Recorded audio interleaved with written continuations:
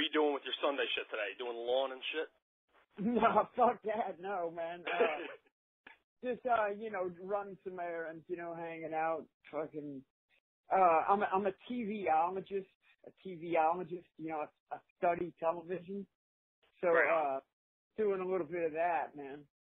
Studying the television and, actually writing a lot of lyrics and, getting some ideas I got a lot of shit happening right now, man. We're about to go on tour. We got an album we're recording. I'm doing a project with some other dudes from Sweden. I got a guy writing a book about my life. I got, some shit's going on, man. Hell so yeah, I'm man. pretty busy, Yeah. Well, it's not just the Cro-Mags. It's, oh yeah. Mags, and then there's Negative Approach are on some of the shows, like another half of the shows, and then there's The Obsessed are on a bunch of the shows, Capital's Casualties, who are fucking great. Phobia, band Phobia, who we've toured with before, they're on some of the shows. A local band from New Orleans called Mountain of Wizards, who's actually our drummer Aaron's other band. They're doing some shows on the tour, so it's a long fucking tour. It's the longest one we've done in a while. Right on. The last time we did a tour this long, someone died, so I remember we came home. Yeah, we came home and our drummer died after we did a tour this long. So let's hope that doesn't happen again. Go fucking easy, brother. Well, yeah, it is. I had 72 staples across my chest, man. As my sister-in-law put it, she said it looks like my bottom half of my body and my top half of my body were like balanced on each other, because the cut goes from one side to the other side. Does that you like when you're? I know like your fucking voice, dude. Like when you're fucking singing, don't you feel that in like that scar? Or, like I was very curious about that. I mean, no. I mean, not that now that it's healed. Now that everything's healed, it's fine. I mean, it took months to actually heal. Oh yeah. But at the time of I couldn't have done it. When I had the staples and the stitch, I had stitches too. I had stitches like on the inside, staples on the outside. It was fucking crazy looking. We got pictures of it somewhere, but I don't know what my wife did with them. They're somewhere. Dude, you got to put those pictures out. We got to see that. Yeah, I've been debating that. That's why I've been looking for them. I'm like, I got to see what these things look like and see if I should put them out in public. Oh, that'd be good for the new album cover, actually. If you got some really good close-ups of it. Yeah, I mean, it would be. I mean, people were interested in it, But, right. no, I mean, as long as, as soon as it healed and everything, I mean, it's just normal, man. I mean, it's just a huge fucking scar, I mean, it's not like, well, it is crazy when you think about it because they actually opened me completely up, I mean, it's crazy to think about that I was laying there unconscious with this gaping fucking hole and, but that's what they do, man. It's pretty magical how they can do all that. I don't understand it, but, that's what they do, man. And then they just sew it all back together and it's fucking done. It's crazy. I don't know. That's fucking insane, dude. I don't know, man. We kind of just stopped doing the show. It got kind of weird. We were both doing it like really, we were both drinking heavily. I was drinking heavily, if that's a word. Like people are like, don't you miss drinking? And I'm like, yeah, I do. But, I think I drank for like 10 different lifetimes. It is kind of hard, but, cause it's just, it numbs you, just, you don't have to think about shit. You just, it's like you pour this shit down your throat and you don't think about nothing. Well, that's the thing with you can't predict. Like some nights I would have this awesome show drunk, I'd be like, man, that was a great show. I played drunk and then somebody's like, no, you sucked. That was, and then, I've had a tendency to pass out like on the stage, and I've ruined a few shows by falling asleep behind the drum kit and things like that, and you know, that doesn't make the rest of my band very happy, you know, and it puts on a bad show. And I mean, people want to see a train wreck, you know, people love a train wreck, but at the same time, people paid to come in, you know, so that shit's got to end, you know, that's just, it's punk rock and whatever you want to call it, but that's just got to end.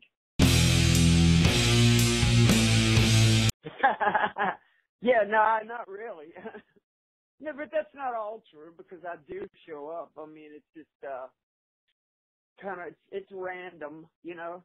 I mean, to me, I live like an hour and a half from the city. I live out in the woods, okay, like from New Orleans, you know. So I don't live in New Orleans. Like I said, I live like an hour and a half away.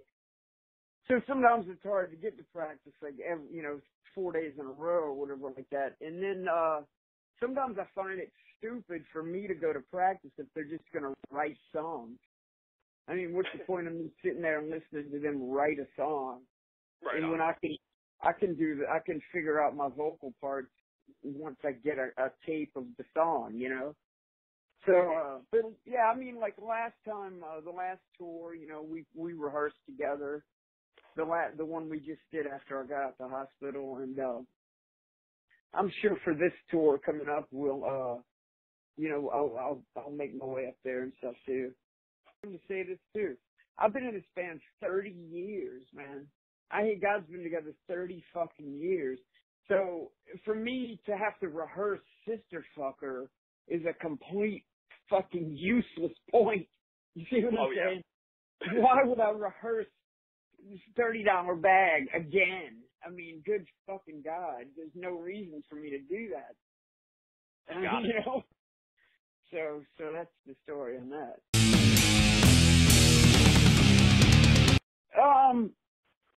No, not much really. I mean, it was mostly I can't even remember, man. I don't really even know because my wife was like collecting it all, and, like, you know, and saving it before you know, saving it for me. So I didn't really see any of the stuff till like I got out. Like some of the stuff, you know, if there was like any books or anything like that, I would say, yeah, bring those to me and let me check that out, you know. But no, that's I got more crazy stuff when I was in jail back in 2005. That's when people were sending me the craziest shit, and you know, like I can't really remember what. It's like you know, like hip hop magazines with you know, with the chicks with the big asses and stuff, like that magazine XXL. I was getting a bunch of those when I was in jail, which was good. You know, Well, you gotta have jerk off material. Like, you can't get laid in jail. Come on. Of course. I mean, you can if you want. You can get laid in jail. It's just not my preference. No, it's not. It's, you know, fine what they do, but it's not my preference either, man. I'm okay with that. But no, I was getting stuff like. Actually, they wouldn't even give me half the stuff there because they said some of it was satanic. And Really? oh yeah. I was in this little city.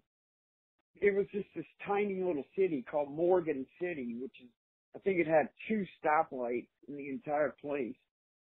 And I was there 3 months, and like they, you know, they thought I was definitely first of all because I got too much mail and no one else did, you know. And so that was strange to them for one thing, and then the other thing was like somebody would send me like a fanzine or a magazine with bands in it. They thought that was, you know, satanic propaganda, you know. So What? yeah, man, backwoods Louisiana, man, you know. So that's how it is. I mean, a lot of stuff I didn't get. So when I got out of when I finally got released from that jail, they had a big garbage bag full of mail that I hadn't gotten brought up to my cell. So I had all this stuff, and I was like, damn, I wish I had this while I was up there. I would have had something to do half the days, you know. you follow Venom at all? The band Venom? Fuck Venom. Fucking Venom. Venom's one of my favorite bands ever. I bought Welcome to Hell when it came out, man. Because when I was it came out in 1982. I was a kid back then. I was listening to nothing punk rock, you know, hardcore punk rock and just punk rock in general, you know. And my local record store here in New Orleans, they put the Venom record in with the punk rock records because of the way it sounded, you know. Yeah. So me and my friends who liked some metal at the time too, you know, we were into some of the heavier bands, of course, Motorhead. We were already into Motorhead. We were punk rockers, you know, but we liked Motorhead. So we saw I remember the Venom album and Witchfinder General's first album, Death Penalty.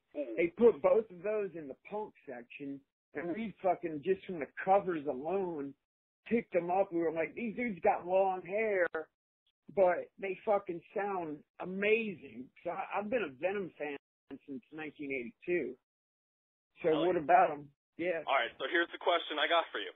You know, since you're a Venom fan, you know there's Venom Inc. right now with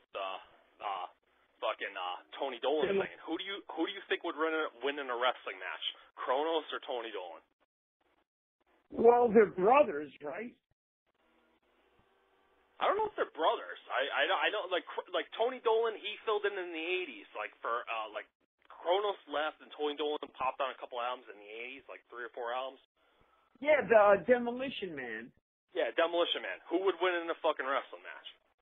A wrestling match? I mean, they're both pretty big dudes, man. I mean, I haven't seen a picture of Tony in a while, but I saw Venom at Hellfest a few years ago in France, and they were fucking great. And Kronos looked like he was in pretty good shape, you know. So as far as wrestling, man, I do not have an answer, man. Sorry. I don't know. All right, I just sent you to your Facebook. I sent you a picture of Tony Dolan, just so like if you want to think about it and let me know in a couple days. I just sent you his picture. I'll check it out, man.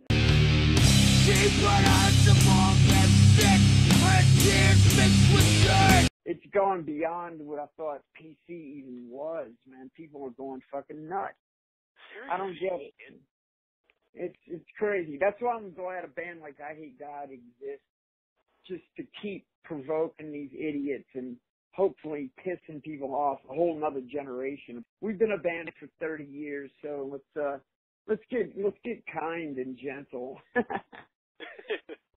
But still provoke people, like I was saying. We still want to provoke people because the fucking government and all these fucking idiots, they need somebody to tell them fuck you. So we're there to do that still.